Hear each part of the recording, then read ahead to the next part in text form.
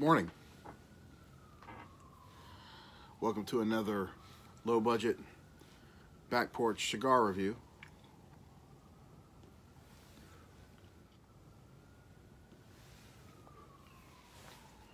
And this is the La Aurora 1985 Maduro.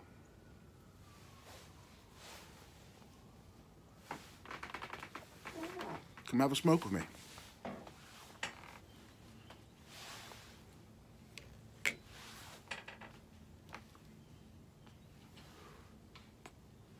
It's cold out this morning, extra cold.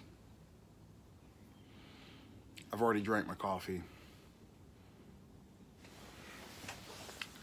This is my third favorite mug, just because of the mustache.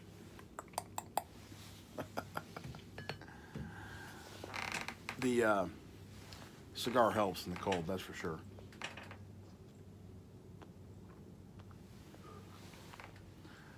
I'm a little past first light. Obviously, I'm into the body of the cigar. And on first light, it had a little bit of that toasty flavor for sure. Maybe a little over toasted, but I really like a good toast on a Maduro cigar where you toast the foot of it before you light it. It tells you a lot about the cigar, what it tastes like when it's overdone, basically, when it's well done. And it was an interesting thing. I mean, normally I don't like harsh flavor in a cigar, and it was a bit on the edge, but I really enjoyed it. It had a nice flavor to it.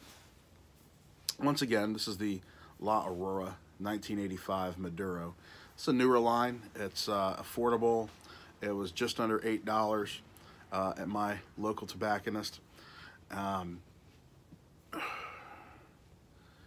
So far, I would say it's a value stick. Now, I've actually smoked these before, and I remember enjoying them fairly favorably. But that was before I was doing reviews.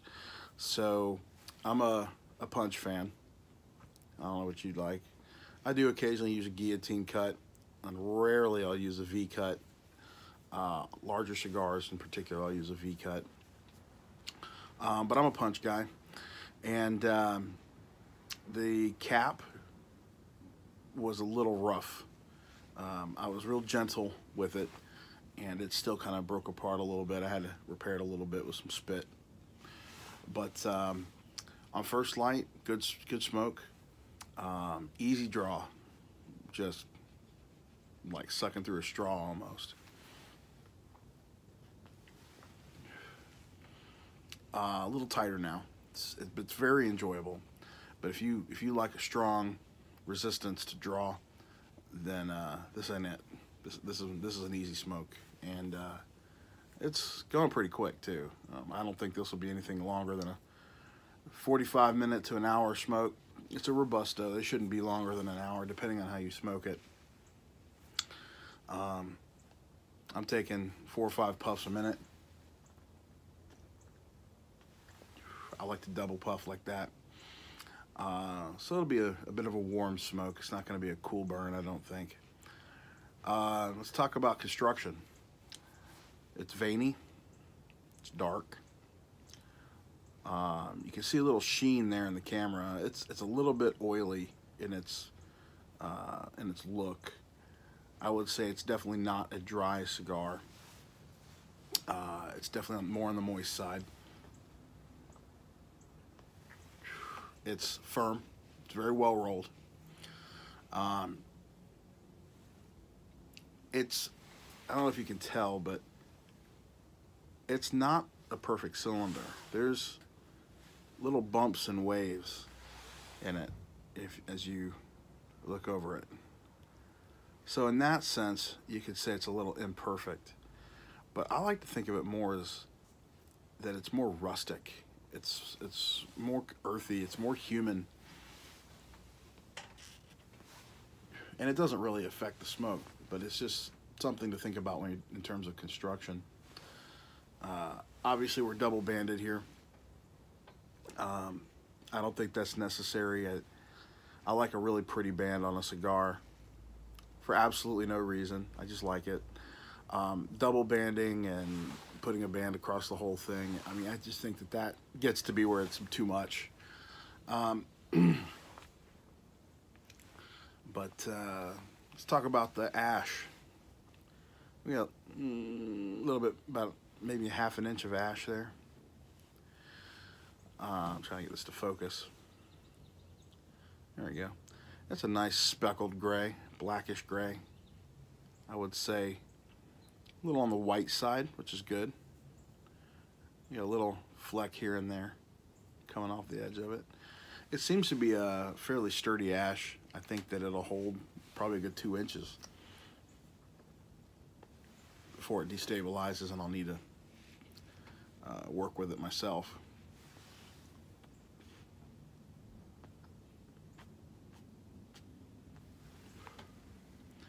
I don't like having anything more than about 1 inch of ash usually anyway, because you're drawing air through that ash. It definitely affects the flavor of any cigar.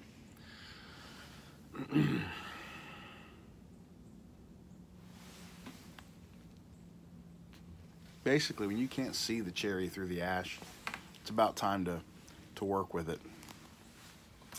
So I thought I'd show you how I like to mess with my ash.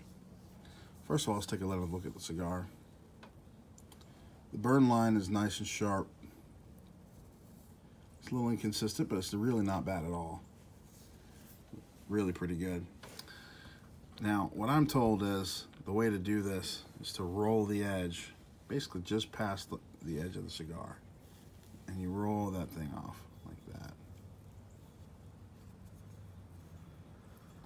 And you're using the edge of your ashtray as kind of like a little razor. And that produces a semi-cone shape. Not exactly a perfect cone, but like a cone. Sometimes I'll take and kind of blow off the dust too. That kind of tidies it up a little bit. All right. Pretty neat, huh?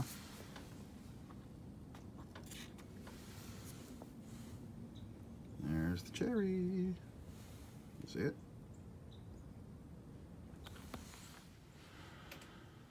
I'm making this video a little bit later in the day than what is ideal, so you're going to see me change position a lot, trying to avoid the sun in my eyes, to be honest. So let's talk about flavor.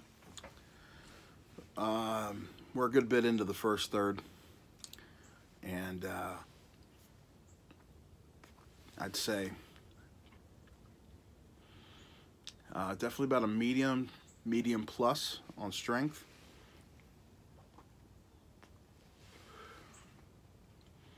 I think it has moments where it's a little more than that. There's a little bit of a dry, astringent flavor. The roof of my mouth, just on the middle center of my tongue. It's a very quick, dry finish. There's a definite pepper presence, but it's very mild.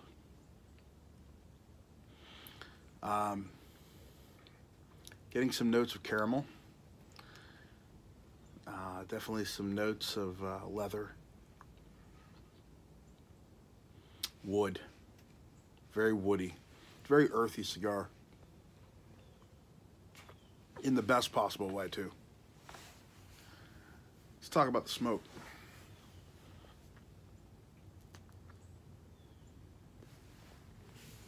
The smoke is plentiful.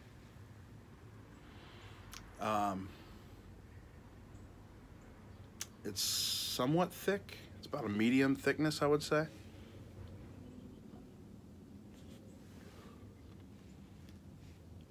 It moves with velocity. It does not cling to your head. It's not a clingy smoke at all.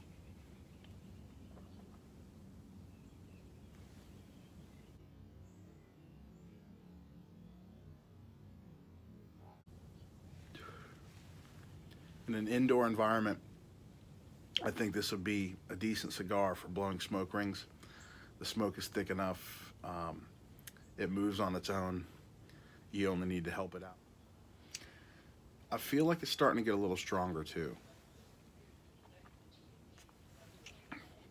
Beautiful cigar. It's very tasty. It goes well with my coffee. I am going to switch to a probably like a ginger ale, something that's more palate cleansing. This cigar has the potential to be a spitter. So, get about halfway through it, we'll come back.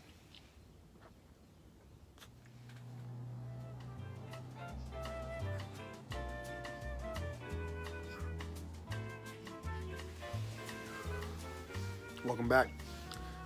I'm definitely halfway through this cigar, and I've learned a lesson about this cigar. Smoke it cool. That means dial back. Don't puff on it so hard. Let it do its thing. Now, I'm making this review on Friday, December 20th, 2019.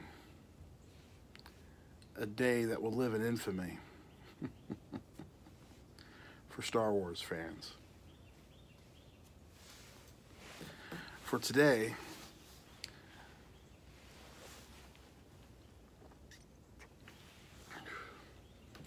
The Rise of Skywalker just opened up in movie theaters. But needless to say, this one is going to be controversial.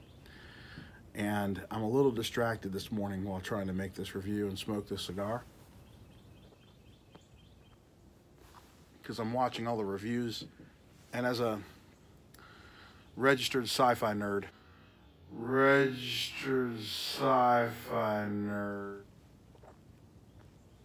I'm desperately interested.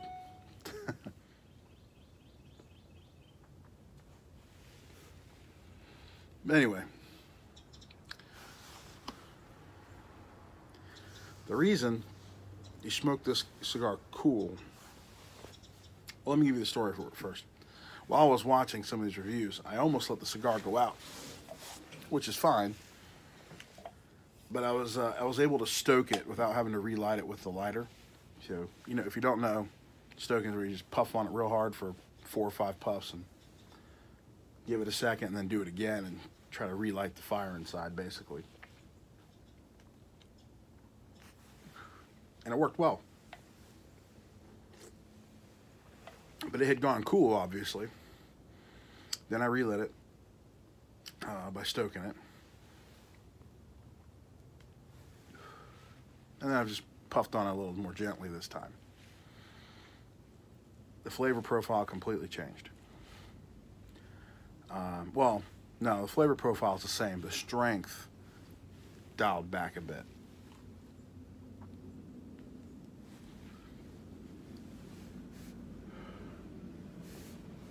It's very enjoyable smoke.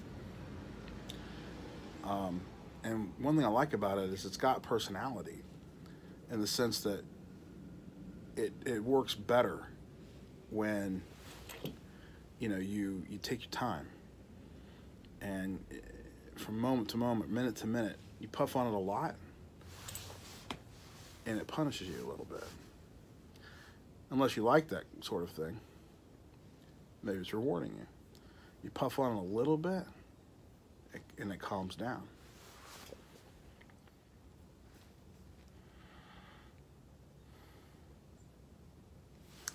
So I've been thinking about how I'm going to start rating cigars going forward for the purposes of reviews online and whatnot. So I have a more objective system for that, right? Something you can easily understand. Lots of people do, you know, the 100-point system or whatever that is, and that's cool. Some people have their own opinions. They just state what they think or whatever. Or maybe there's not something. I want something in between. A little bit of a structured system, like a 5 stars or 1 through 10, or I'm thinking of 1 through 10. That's what I was sort of doing on the first 2 reviews I did. Kind of trying that out, and I'm kind of digging that. But also, I think it's important to know what kind of cigar you're smoking. Like I think there's categories. There's excellent cigars. They're like what I call a destination cigar, where you might drive to another state, maybe several states away even, to go pick one up. Or obviously, to go that far for a cigar, you're probably going to pick up a set or a box. But it's that good. And a destination cigar, I mean, that is a creme de la creme. It's not necessarily a price thing. It's more like just the overall experience of the cigar. And that's different from one person to the next. It's subjective. What I think is a destination cigar, you might think is a dumpster dive, you know? And that's cool, and vice versa. But I think that there needs to be some sort of categorization. So I'm thinking at the top level, destination cigar. No, ginger ale, by the way. One of your best friends when smoking a cigar. People don't realize how good that stuff is. If you get into a cigar you've never tried before and you're not sure if you're going to like it, ginger ale clears the palate like nothing else.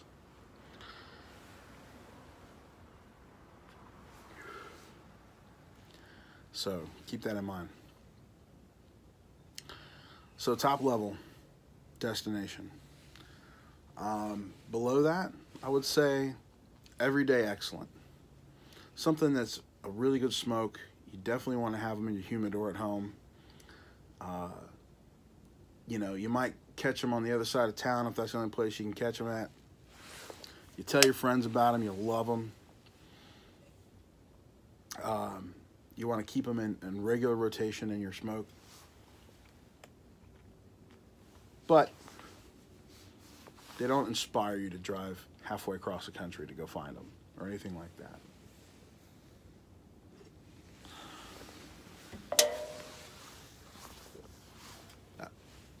Everyday excellent. So, on the rating scale, what would that be? Destination cigars, 9.5 and above. Those should be very rare. Everyday excellent, 8 and above. 8 to 9.5. Those should be somewhat rare, but readily available in every city. Every major market.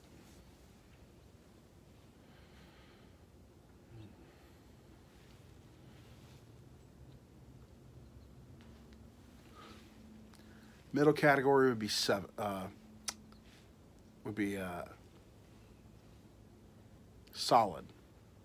smokes.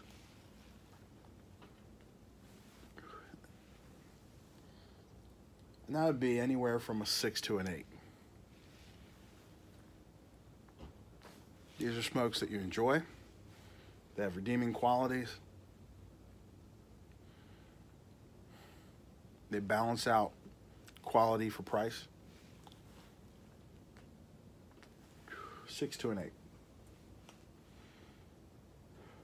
Now, within a solid smoke, you have some barely smokables. A 6.0 to a 6.5 is barely smokable. No, that's not true. A 5 to a 6 is barely smokable. Humidor filler is what we call that.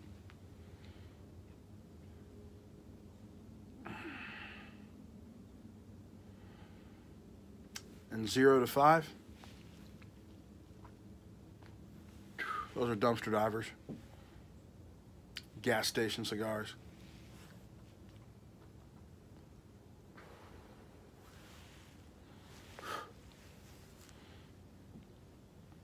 There we go. That's the system.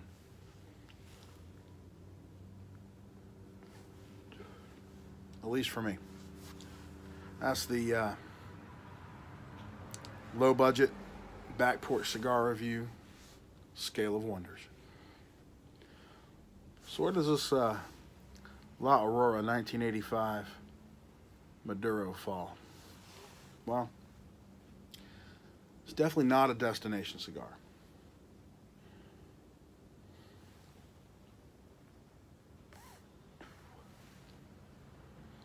And it's enjoyable because of its unique character and the way that it really changes. And more so than most cigars, its character changes depending on how you smoke it.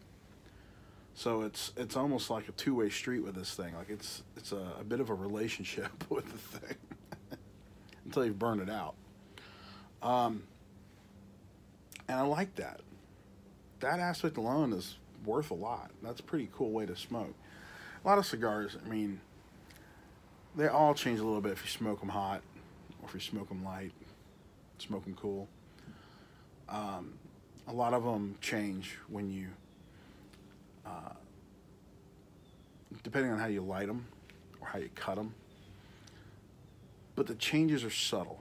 As with so many things, the notes of flavor and all that, it's all subtle. You have to be a bit of an aficionado, whether you're wine tasting or cigar reviewing or even talking about the difference from one cheeseburger to the next. It's all very subtle differences, because the truth is, and I think this is true of most of us, and I'm just going to tell you like I see it, we're all kind of splitting hairs with this stuff, you know. You're sucking on smoke. If I'm honest, the overarching flavor in any cigar is smoke.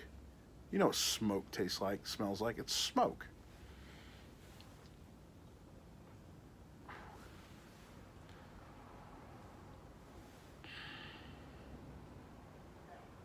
Very enjoyable, though. Now, I would say I'm struggling to decide if this should be on the low end of everyday excellent. This is a cigar that they have them in multiple places across the city. And I'm in Metro Atlanta. They have these at least 3 or 4 or 5 shops that I've been to.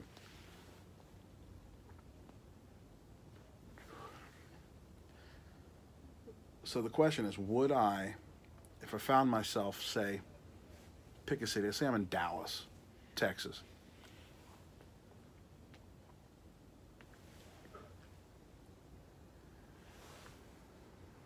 Would I seek this cigar out?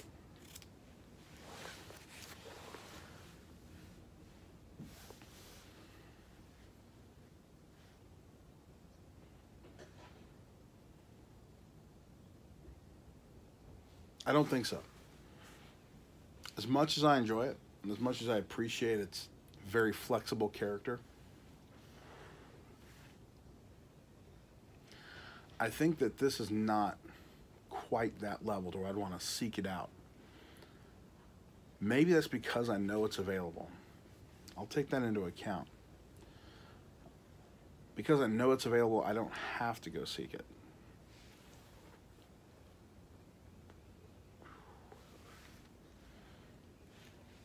That could really be a lot of it. So if I am going to push it down into the solid smokes category, 6 to 8, I probably have to put it in the high end of that.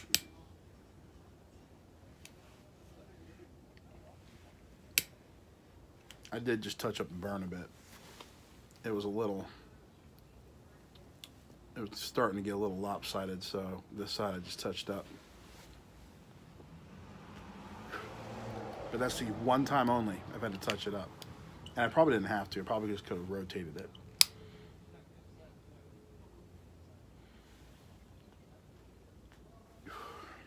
I'm going to give this a 7.9.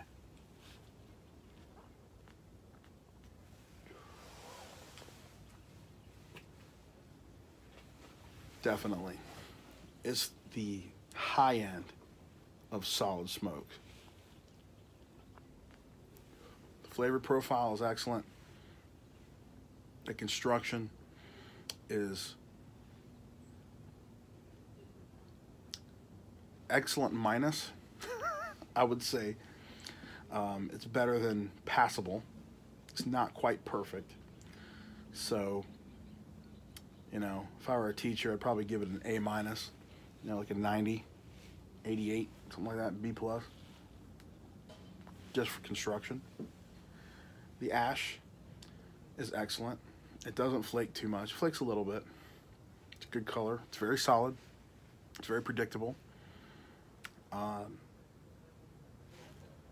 Easily you're gonna pull an inch off of it before it gets unstable. The flavors are complex.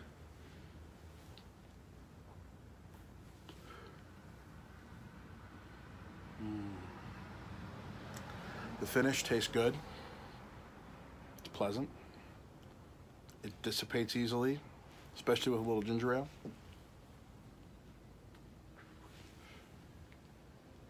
And if you smoke it a little on the cool side,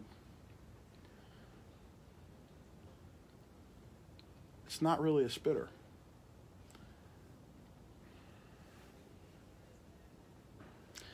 If you are a beginning smoker, cigar smoker, maybe even an intermediary smoker, and you've never found a Maduro wrapped cigar that you like, maybe you like strong cigars, but you like Connecticut wrappers, lighter wrappers, right?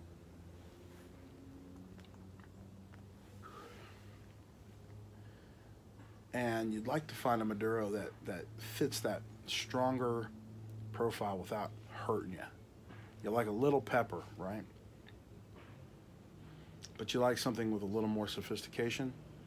This La Aurora is an incredible value at $8 for you, and would probably give you a really good introduction into the Maduro world of cigars. And if you smoke it cool, meaning you don't hotbox the darn thing, you'll probably dig it.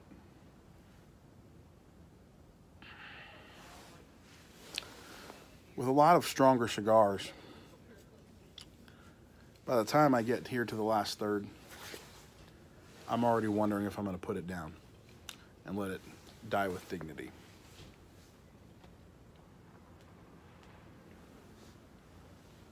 Not this one.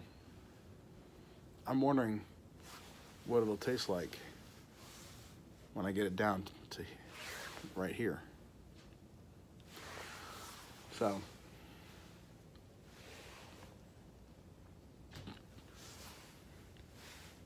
I think I'll skip ahead and show you what it's going to taste like down at the nub. Here I am at the nub. I've been smoking it cool. And all the way down to the nub, it has actually gotten more flavorful.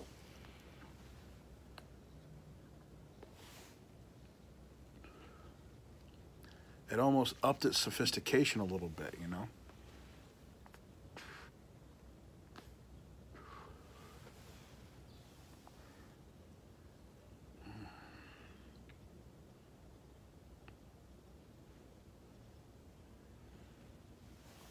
How can I compare this cigar?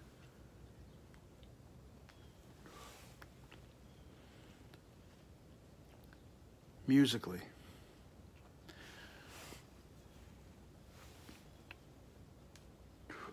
the majority of this cigar was like listening to Johnny Cash. All his best stuff and a few of his rare hits, you know, or lesser known songs. Thoroughly enjoyed it. No pretense, straight, no chaser. You take it slow, steady, and sharp. Then down here at the nub,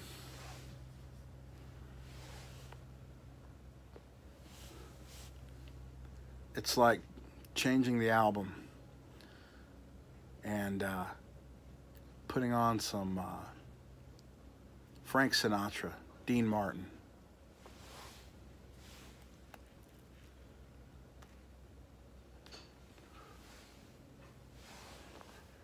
There's actually a lot less pepper. The pepper has subsided. That's pretty rare that a cigar gets less peppery as you get towards the end.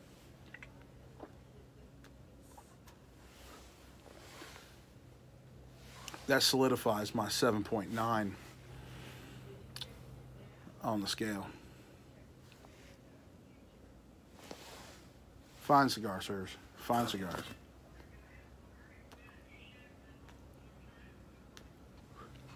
La Aurora, 1985.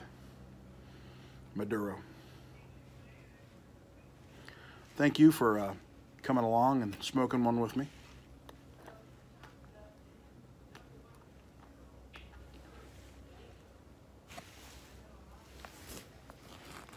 If you like this kind of content, make sure to subscribe, hit that notification bell. And I'll see you in the next review.